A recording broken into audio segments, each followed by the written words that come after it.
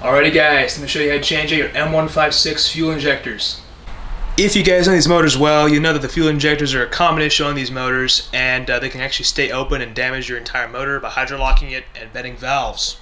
So this car has no fuel injector issues that I know of currently, but I figured at 85,000 miles I would change them out as preventative maintenance.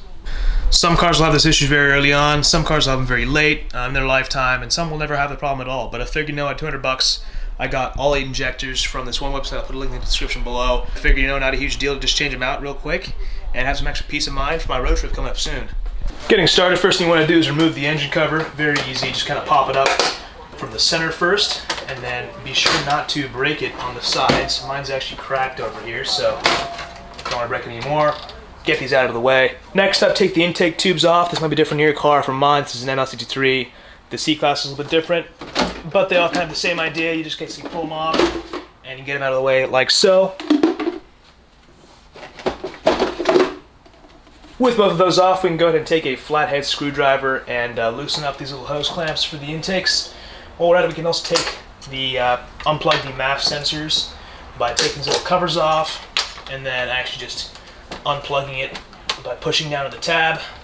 Already, once you've got the MAF sensors connected and the hose clamps loosened up, you can just kind of pull on the air box and it'll pop its way out of there. Get this out of the way, put it aside. Alright, so next up we got to remove that sort of back intake sort of tube connector over there. There are a couple tabs at the very bottom of that little piece over there. We got to pull up on those tabs, really gently, don't break them, and then just pull up on the entire piece and it'll just kind of pop right out there. One side, there we go.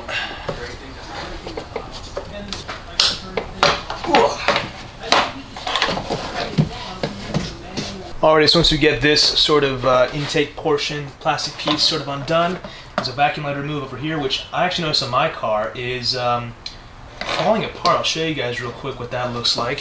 So as you can see, my intake tube over here is just, it's totally cracked up and dry rotted. It needs to be replaced for sure. Let's see if I can get my hands on one of these before our trip, but yeah, definitely check this out. This car is 11 years old now and 85,000 miles, so if your car's around that or older, expect to replace this. Next thing to do is take off these little foam gaskets. I know some cars don't even have these, but if yours does, just take it off. Just kind of comes right off like so. Alrighty, next up will be to unplug this connector right over here. Just like that. Now this is where things may differ slightly between models, but on the ML63 at least, the fuel rail connects right over there. That is the one connection you can see. I know the C-Class is pretty similar, but the C63 has a fuel line that kind of goes up and over here. But overall, same idea, same thing. You want to disconnect that fuel line over there.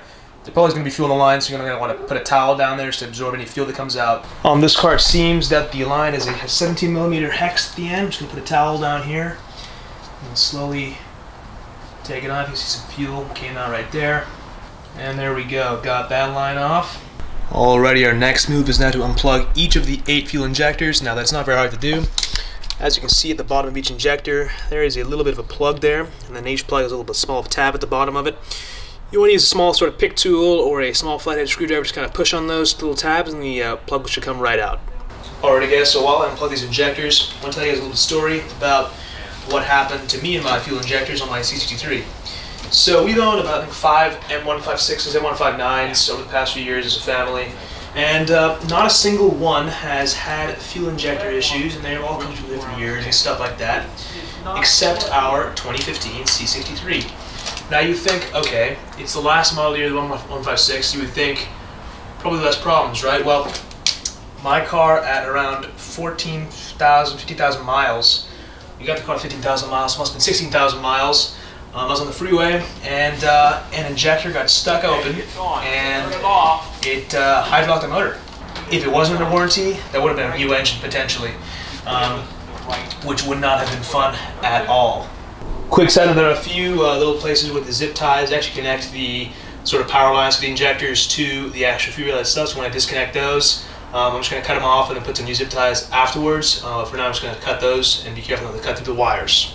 So once you've unplugged all the fuel injectors, there are 4 T30 torque screws around the intake manifold over here, which will allow you to release the fuel rail. There's one over here, one over there, and then there's 2 on the other side in the exact same positions. Go ahead, take those out, keep those carefully, and you can pop the fuel lines out. With those 4 screws out, all we gotta do is pull on the fuel line, just gently. Hopefully it's not too bad. They're moving a little bit.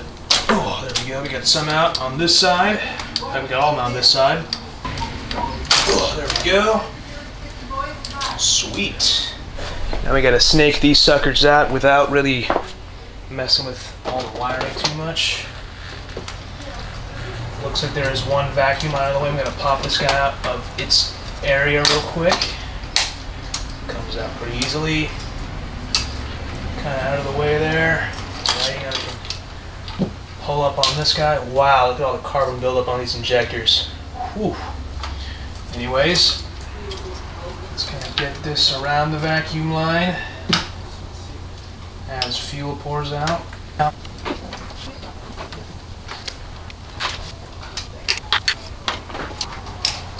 There we go. As fuel drips everywhere. Good. Alrighty, so with the injectors out, it is pretty gummed up in there. A lot of oil kind of just sitting around. I'm wondering if it is all oil from the intake manifold, probably all built up from the poor crankcase ventilation. So I'm thinking I need to change out the PCV valve, put a catch can in soon, very soon I think, maybe after my trip. And I gotta clean out these injector ports as they are just filthy. Here's the fuel rail itself, and I gotta say, I'm actually shocked at how dirty these injectors are. Now, I guess I really shouldn't be, as these are 85,000 miles old, but they have a good amount of carbon built up on them. As you can see right there, it's pretty nasty, and the plastic itself is kind of degraded. So, in fact, one of the connectors for the injectors actually just broke off without me putting any force on it at all. It just kind of like snapped off. I think it was already cracked and just kind of came off as I unplugged it. In fact, which injector was it? This one right here, you see how the two prongs are exposed? Not really focusing, but it's supposed to have this connector on it, like kind of like this. But it clearly just kind of came off. So I'm very glad I'm replacing these. These things are definitely due to be replaced. These things are nasty. Now I could have probably gone away with just cleaning these up, but got new ones anyway, so you know, there's no big deal really. Okay, so now I start changing the actual injector. So I've already changed the first one over here. All you gotta do is get a hold of this clip over here at the very back of the injector. Use a flathead screwdriver in your hands and just pry it off pretty gently. And the injector itself just kind of comes out if you just kind of put a little bit of pressure on it, just like that. So like I said, these old injectors are pretty bad in terms of carbon buildup. Now, didn't have any problems with the car at all, but I just figured to do it as preventive maintenance, and good thing I did because these things are not looking very good. I probably could have cleaned them like I said, but yeah, time for some new ones. And here's the new 2020 injector over here. Take the cap off, like so. Put a tiny bit of grease at the top and the bottom of the injector before putting it in. And then to install, you're going to place it in the exact same way that the injectors are in, and just kind of press fit it in, just like that. Wiggle it around a little bit to make sure it's all seated properly.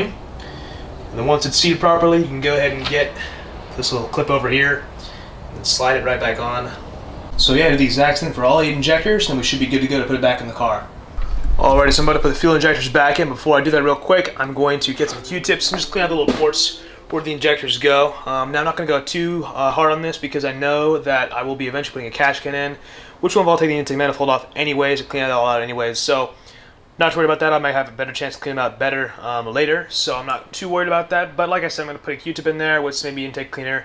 I'm just going to go down on the carbon buildup over there, and we should have a little bit better of a place to put the injectors. But yeah, overall, once you get those in, once you put the fuel injectors back in, it is pretty much the exact same process but in reverse. Yeah, just be careful with this vacuum line when you're putting the injectors back in, and make sure to tighten that fuel line down really nice and good. And before you start the car, definitely prime the pump a few times. Try and put the ignition on a couple times, cycle that a couple times before really starting the car because it will misfire otherwise if the fuel rail is empty. Engine is all put back together. Sadly, I dropped that stupid math cover on the left side over there on the ground or on the bottom of the floor pan of the car, so I'll have to get that in a second. But for now, I'm going to start the car and see how she sounds.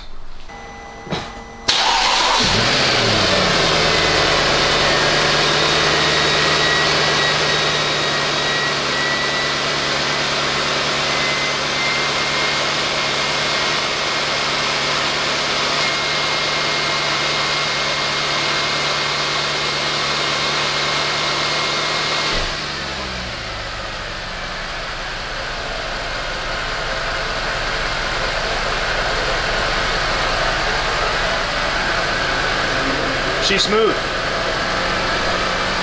Well, alrighty guys, that concludes this M156 fuel injector install video. Hope this helped you out. Pretty easy, I gotta say, in the grand scheme of things, not too bad. I definitely suggest doing this every 70,000 miles, approximately about that, 75,000. And even if you're not having any problems, I actually can tell this car sounds much smoother than before, despite having, no issues prior to this.